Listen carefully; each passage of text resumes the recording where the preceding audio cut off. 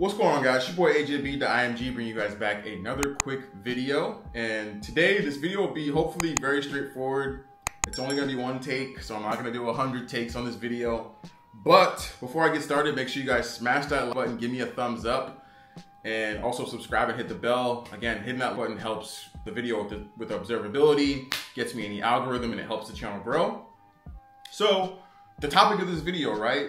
This is the fastest, best electric scooter on the market, and there's going to be a comparison here. So I'm going to keep it very straightforward. Most of you that do know or have been following my channel, I have two vehicles. Both of them actually have been down. They haven't both been down at the same exact time for too long, but one of them is getting a turbo kit put on it. It actually the motor just blew on that, on the dyno.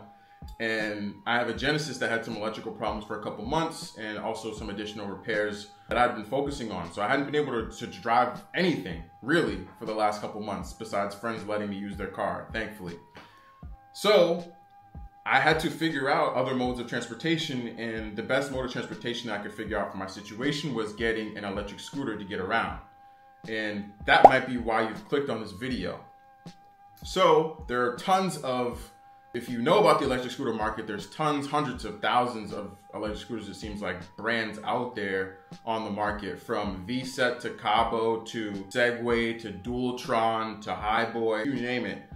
Your head will be spinning trying to figure out which scooter is best for you to purchase based on maybe price point, speed, so on and so forth, right?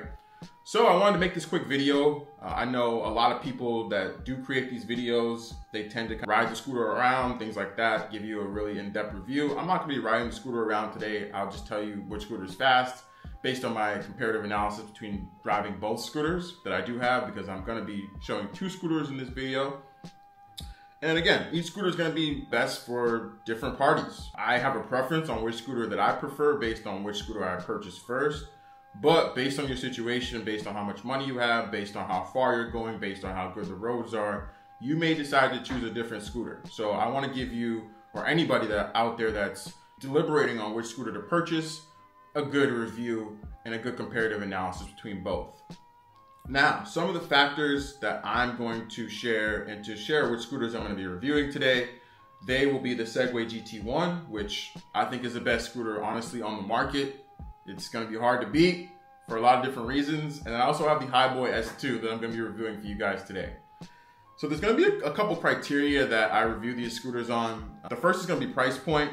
The second will be speed. The third will be safety, right? The fourth will be ride quality. The fifth will be UI. And then the sixth will be transportability, right? So how easy is it to transport? How easy is it to get around? So without further ado, let's hop right into the review in 3, 2, 1, and we're back. So here, guys, I am here with my scooters. I want to go ahead. We're gonna start, as I said, I have two scooters here. Excuse the clutter. I'm still getting my living room unpacked in my new spot. But we have both my scooters here. We're gonna start with this Segway. So as you can see, I have a Segway GT1 right here, and it is sitting right next to this Highboy S2. So let me back up a little bit so you guys can see both. So a Highboy is a little bit shorter. You know, it's not as thick. It's definitely a little bit smaller, but we'll start with the Segway first, right? Because this is my favorite scooter. I love this scooter. This scooter is amazing. So price point and maybe my experience. So purchased a Segway probably about 2-3 months ago. Originally got it from Segway.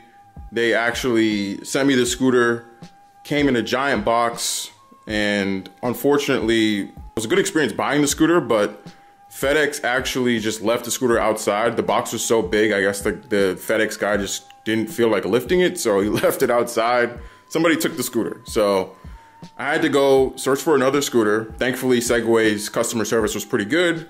I was able to get a refund, but I had to go and search and find another scooter on the market. And I got one at a decently comparative price. Now, if you go on their website, I think they do have some promotions where you can get this scooter. It's originally MSRP, $3,000. But when I purchased the scooter, again, with the promotion that was running, it was about $1,500 with taxes included, shipped straight to your door. Maybe about $1,600, including everything. So got the scooter and came with one charger. I recommend getting 2 chargers because it actually has 2 charging ports right here. Let me pull up my light a little bit so you guys can see that. There's 2 charging ports right here, so you can charge the scooter with which is actually pretty convenient. It charges twice as fast if you're using both of these different charging ports, or if you're using both of them at the same time. So that's why I have 2 chargers right there. I have tons of chargers because I have 2 chargers for this scooter and then 1 for the Highboy. So pretty big board as far as like riding the scooter. Overall, my first opinion, like looking and actually pulling the scooter out the box, really big scooter. It's a huge scooter. It's really durable. It has really big tires that are super durable. So if you're on the street, right? I'm in the city of Oakland, so I mean, you can pay your taxes all day and there's still potholes, it seems like, non-stop. But with these size tires, I mean, you're keeping up with cars. Like, I'm passing Priuses on the freeway. I mean, on the street. Excuse me.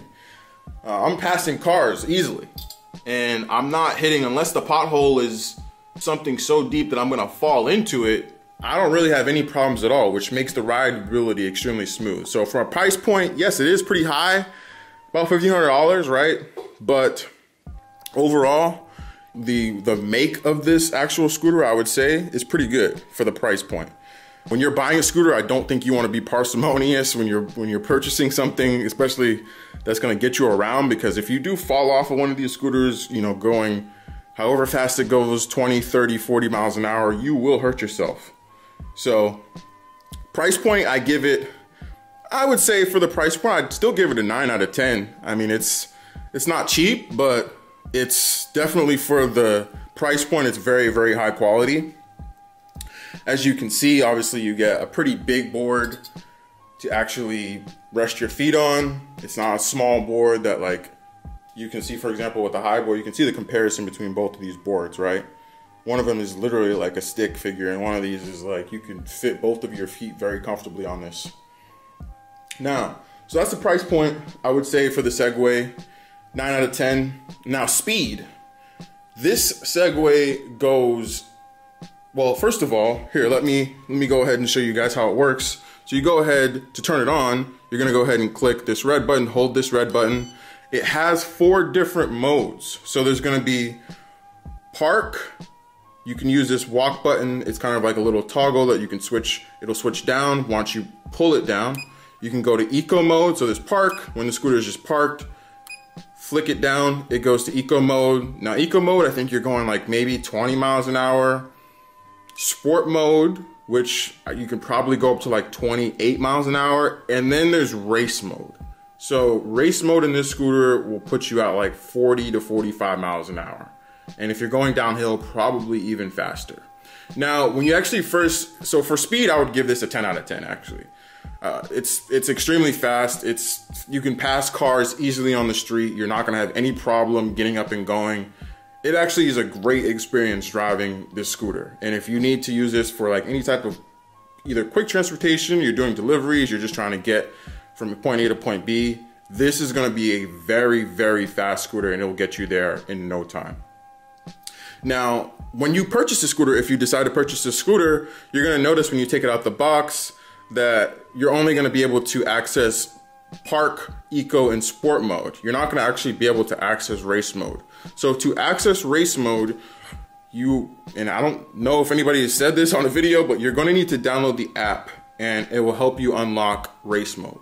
You're not gonna be able to access it unless you download the app, you register your scooter, and then it'll give you access, and it'll ask you like a couple questions. Hey, do you realize that you are going into race mode? Do you know how fast you're gonna be going? Blah, blah, blah. You click yes. I'm okay if I die. And then you have access to race mode.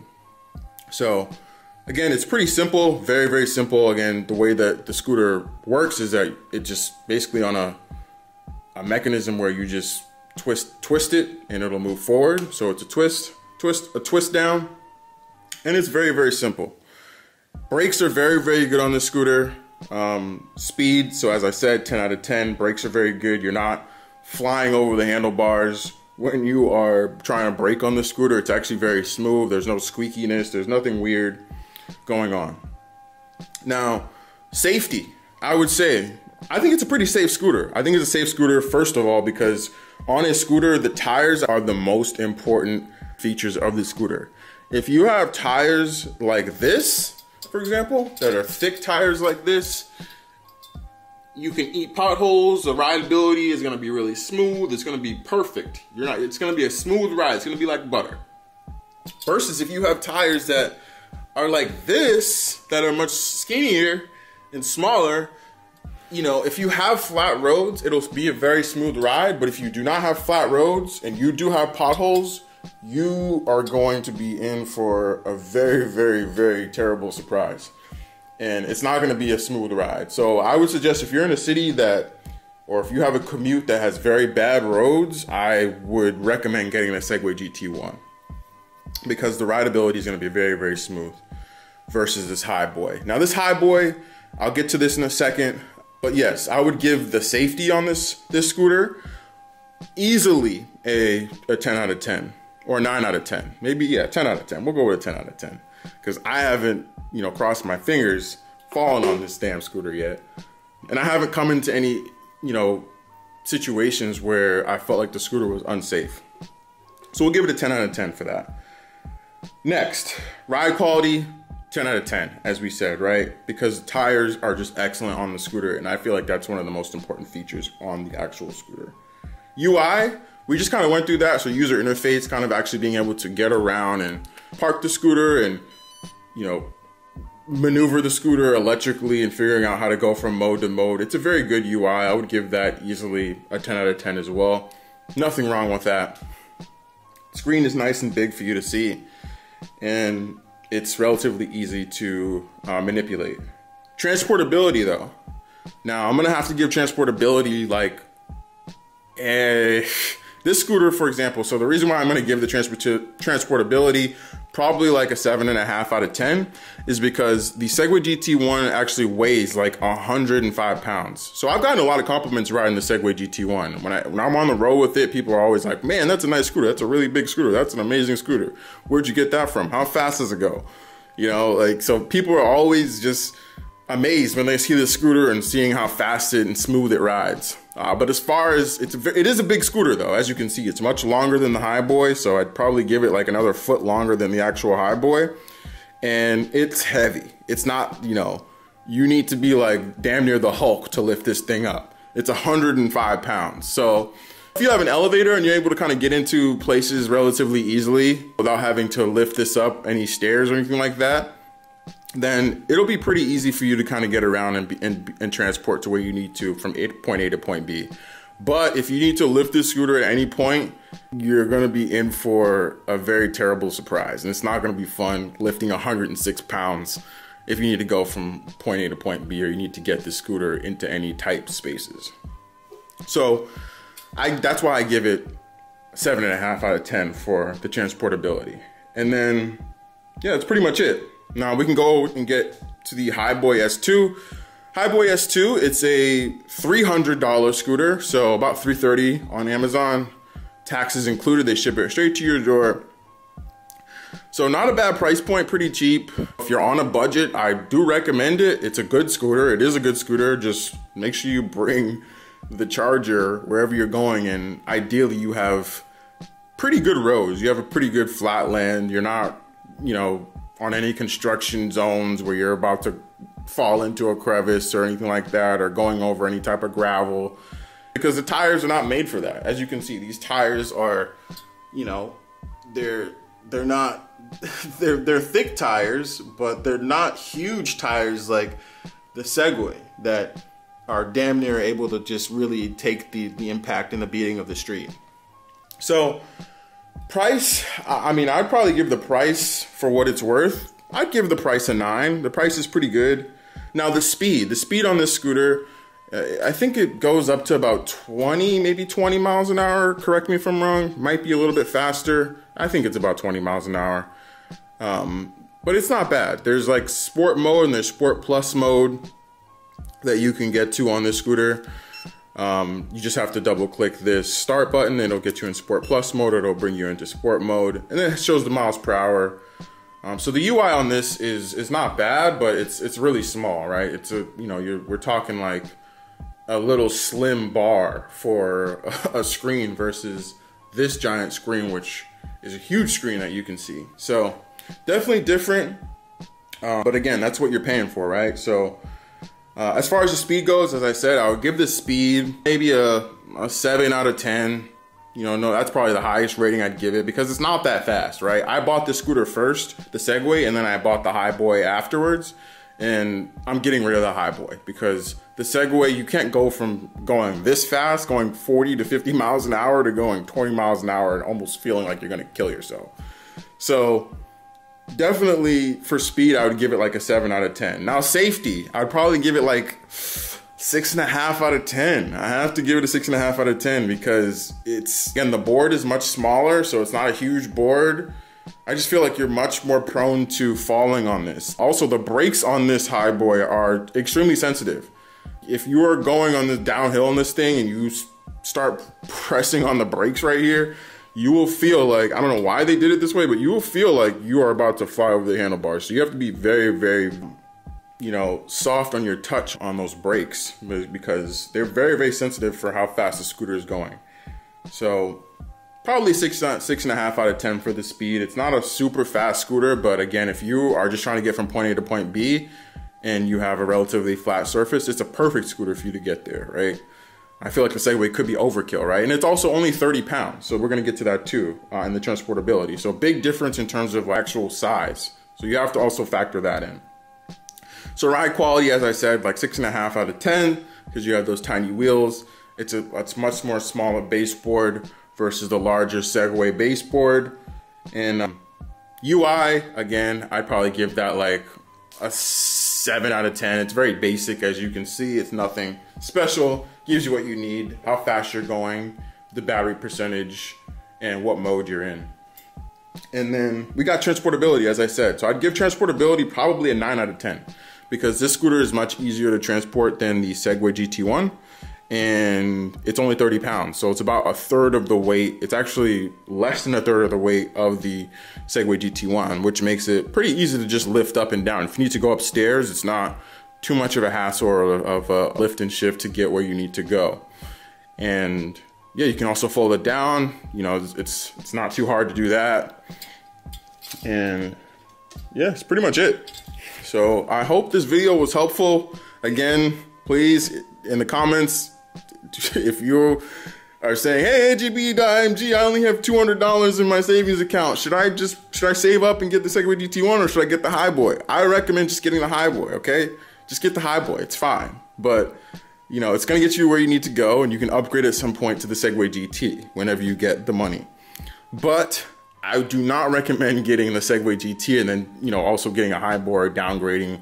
Or if you've ridden a faster scooter or a faster mode of transportation similar to this scooter and downgrading to like a Highboy, for example. Segway also has cheaper scooters as well, like the 9-bot that are similar to the Highboy and kind of the same specs and classifications, so you can also look into those as well. But I had to give my Segway GT1 a good solid review today while I had the Highboy still to give it a comparative review. So again, that's enough bloviating today. I hope you guys enjoyed the video, and if you do, as I said, give this video a like, give me a thumbs up, hit the bell, subscribe, share this video with your mama, your grandmama, your grandpa. And yeah, I'm gonna catch you guys on the next one. Deuces.